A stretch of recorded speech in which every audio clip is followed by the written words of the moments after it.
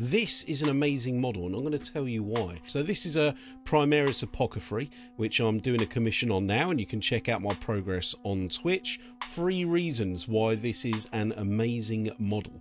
Number 1, he's not in an over dynamic pose. He's not running, he's not on his tippy toes, he's not swinging his sword. He looks regal, and he's in the sort of position that you'd expect an apothecary to be in. 2, he hasn't got too much junk stuck to his armor.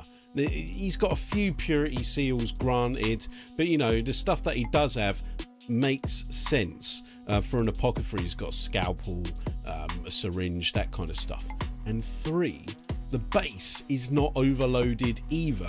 Again, it makes sense within the model, just one dead space marine. He's not carrying around half of a building with him, which is sort of thing that Games Workshop seems to do. So what do you think of this model? Let me know in the comments.